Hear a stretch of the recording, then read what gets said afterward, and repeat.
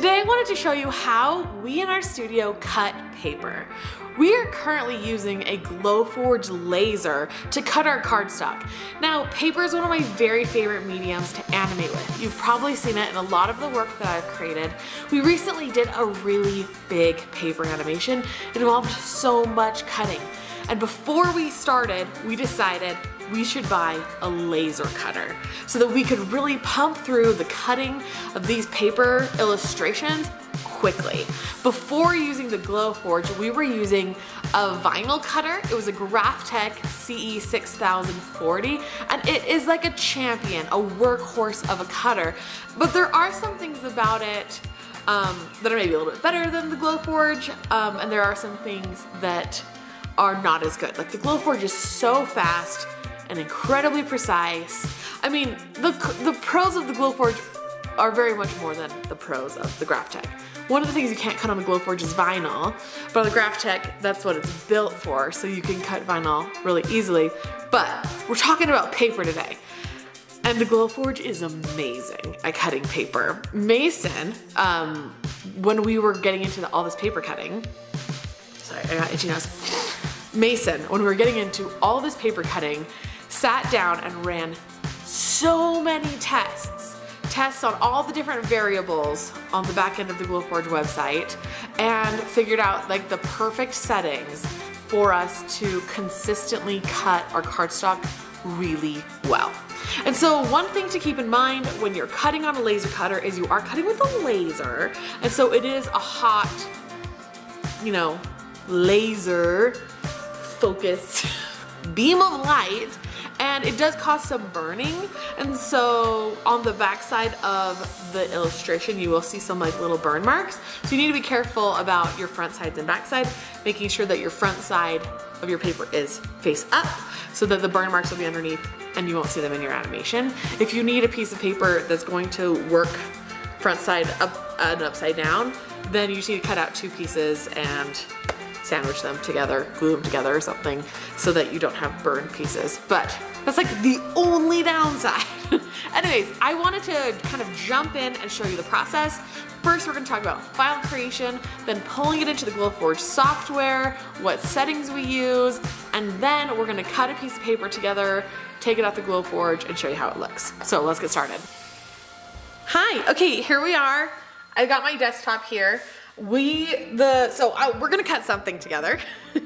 And the software that I like to use to create the cut files is Illustrator, Adobe's Illustrator program. And so here we are, we're going to create a new, I'm a quick time, a new project. We're just gonna make it, let's see, yeah, 8, whatever that is. I'm really not concerned about the dimensions.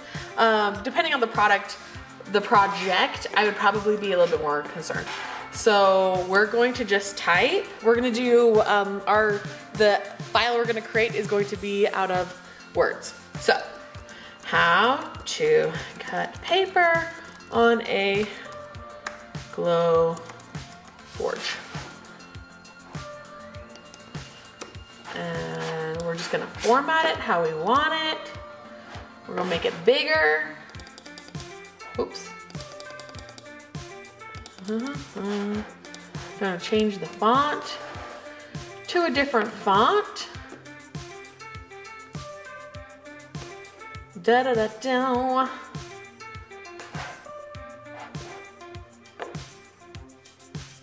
I like this. That's nice. Let's make it bold. Let's do a little like kerning here. Make it bigger.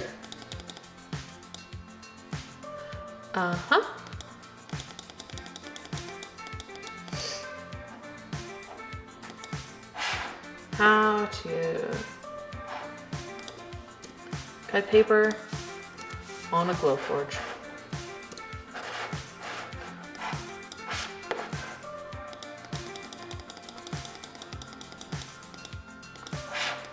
So that's what we're gonna cut, right there. How to cut paper on a Glowforge.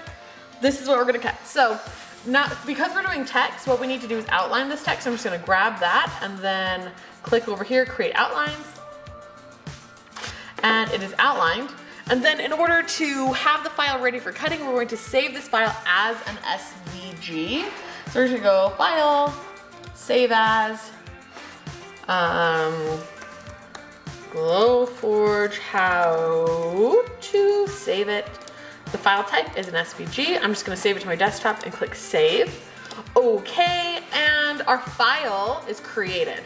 So now what we need to do is we need to open up the Glowforge application and bring it in. So it's app.glowforge.com, and then I fill in my information and sign in. And what we're gonna do is we are going to click on right here, create, to create a new project, and we're gonna go new blank design. So I'm gonna click that. It brings up an image of something I have previously cut. These are little like veggie, they're little gardening sticks that we made. But I'm gonna click here, I'm gonna click upload, and I'm going to click Glowforge How To and choose for upload. And in the meantime, I need to turn on the laser. I have mine hooked up to our Amazon Alexa. So I just have to say, Alexa, turn on the laser. And it turns on. Let me show you. So the laser just turned on. Woo. Let me see if I can show you better. Yeah, wrong knob. Okay, so the Glowforge is on. And now we need to come over here and pick out some paper to cut.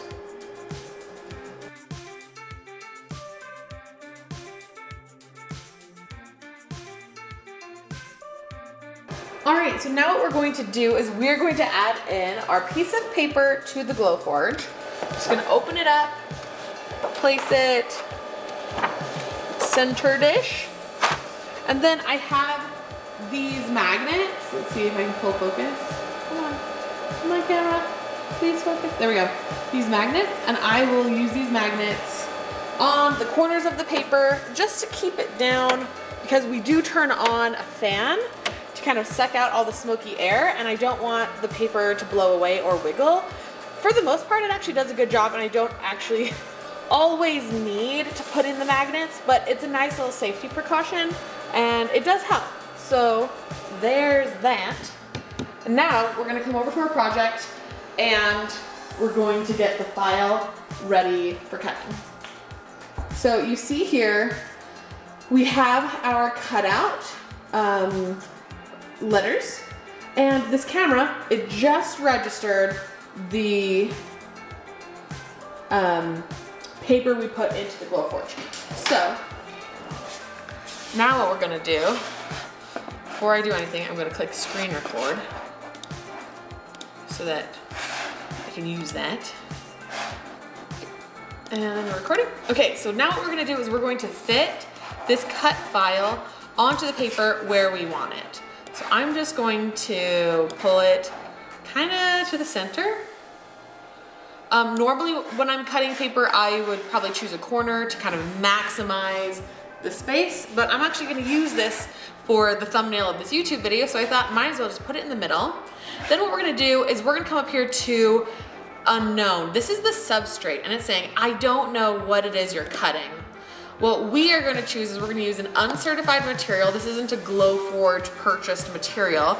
And our thickness of this paper is 0.01 inches, and we're gonna click submit. So now it has chosen, why we put in that measurement is so that the camera knows where to focus and kind of knows how thick your substance is. And then we're gonna come over here to the Glowforge settings and enter settings. Now, we have created a custom cut setting for paper. So I'm gonna go over here to cut, and I'm gonna click my cardstock, 110 pound cardstock. I'm gonna click on that, and I'm ready to cut, but let me show you what these settings look like. So we have our speed set at 500, and our precision power set at 85.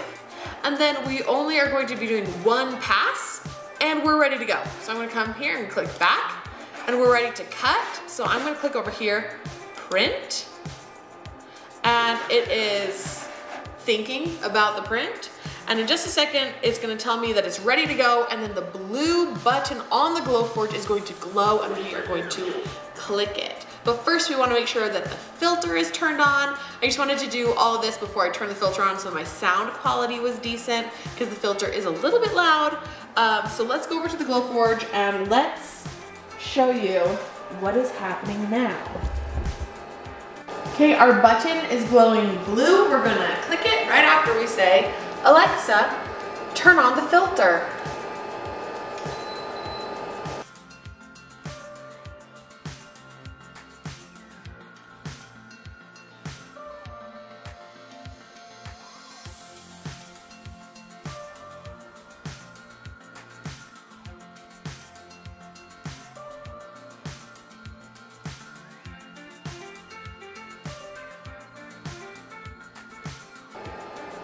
Okay, so now our cut is done.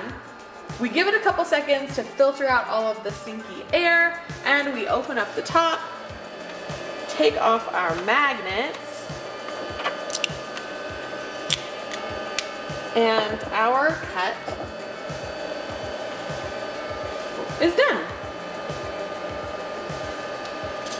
I like to keep little kind of like Tupperwares by me. These are from Target and they're so nifty.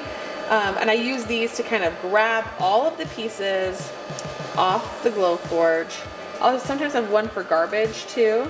I'm just gonna put everything into this little Tupperware thing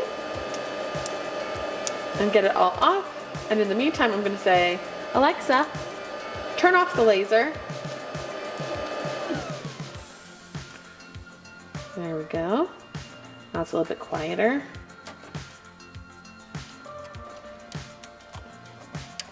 This is gathering up all the pieces. Then we can use them however we need to for our potential animations.